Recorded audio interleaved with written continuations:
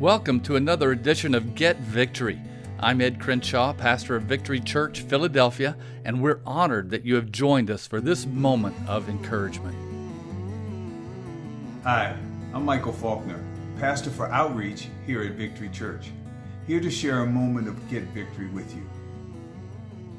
All of us that pray expect God to answer our prayers, and we should because He tells us He will, and He does. But one of the things that has always intrigued me is how God will prompt us to pray and then says, now I'm going to use you to be an answer to your prayer. That's right. We have a part to play in God's answering the prayers. And we can't do it by ourselves. And we certainly can't do it without God. But He uses us in the pushing forward of His will. I've always found that fascinating.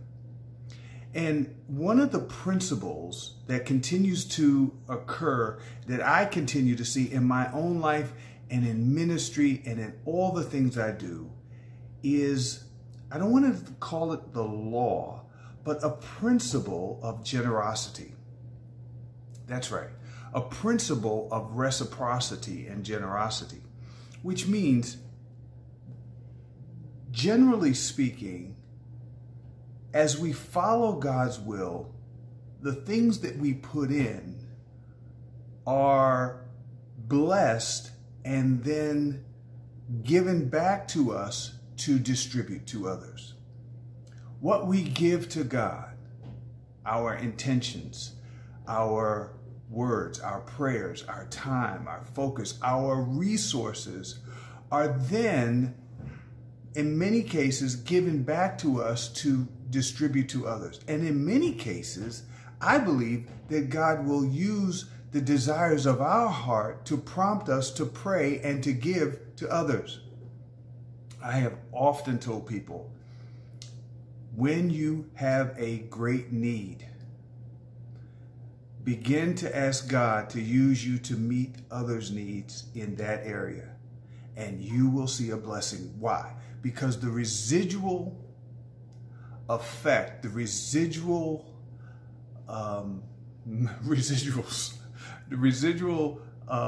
leftovers of what God has called you to distribute allows you to have superabundance. You remember the feeding of the 5,000. How many baskets were left over? Yes. Remember the feeding of the 4,000. There were baskets left over. There's always a superabundance left over after we have given all that we have to God. Listen to what Jesus says to His disciples in Luke's Gospel, the 6th chapter, and I'm going to look at the 37th and 38th verse. Do not judge, and you will not be judged.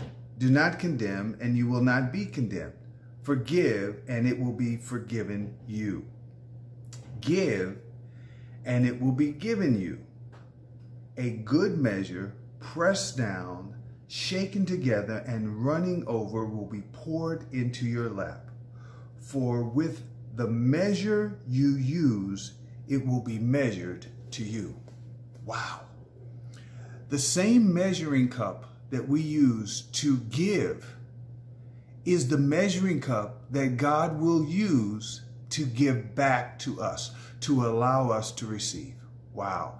That does not mean I give to get. That's not God. I don't put in so I can get my blessings.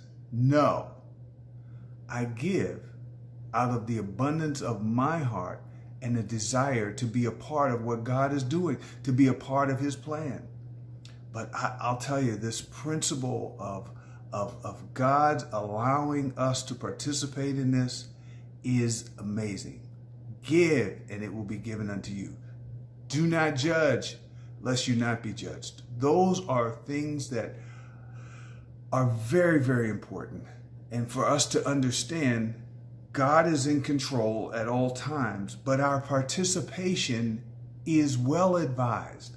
Our participation in the work and in the things that God is doing is paramount to our blessing. Give, and it will be given to you.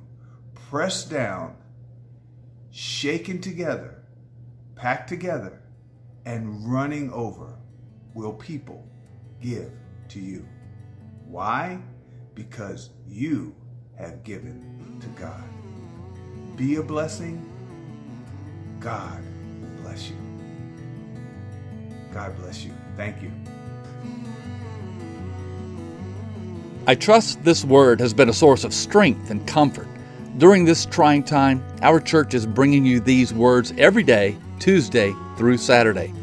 Also, you can join us online for interactive live stream services throughout the day and evening on Sundays starting at 9 a.m.